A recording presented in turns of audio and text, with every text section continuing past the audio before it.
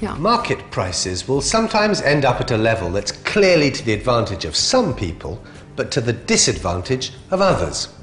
Now, when this happens, the government may be asked to intervene in the markets, maybe by imposing a price ceiling if they feel a price is too high, and a price floor when a price is too low. A price ceiling is a legal upper limit on the price of a good or service. Once imposed, it becomes illegal for producers to charge a price higher than the ceiling price.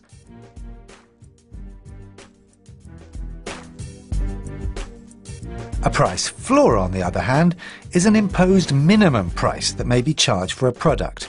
It becomes illegal to set a price lower than this limit. But what does that mean, and why does it happen? Why would they insist on a price higher or lower than the market price? We'll have to take a closer look. There are very compelling and compassionate arguments why there should be a minimum wage, for instance, in our economy. After all, who could think it fair for workers to be paid a starvation wage, a wage that's too low to live on? In 2008, the minimum wage in South Africa for farm and domestic workers was in the region of R1,000 a month. Employers are allowed to pay wages higher than this minimum wage, but it is illegal to pay wages lower than this minimum wage. Economists can't say whether a minimum wage is right or wrong, because that goes beyond just economic considerations and involves political, social, and humanitarian issues. What economists can do, however, is work out the likely effect of a minimum wage, which is a price floor, set at a higher level than the market price. Using some of the demand and supply tools we've now been equipped with, we can evaluate the effect of this price intervention in the market. On the one side of the market, we have demand for labour, demand generated by firms, business and industry.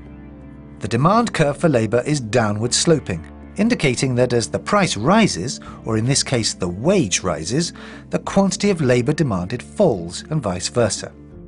We'll denote the quantity of labour by the letter N. Now, looking at the supply curve for labour, it's upward sloping, indicating that the higher the wage, obviously the more willing people are to work, and so the higher the quantity of labour supplied.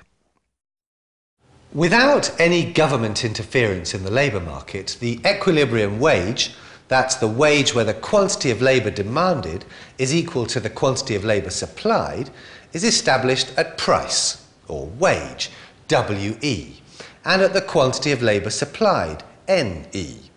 Now, this equilibrium wage may not necessarily be regarded as a fair or living wage. Due to the population explosion of the last 100 years, there's an excess supply of labour. There are millions of people all over the world who live in poverty and often have to work for very low wages, below what's regarded as a living wage.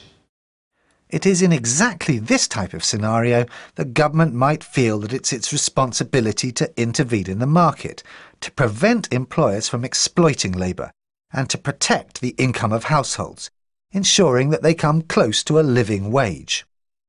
Government, through its regulatory powers and the legal system, will enforce a minimum wage, say WM.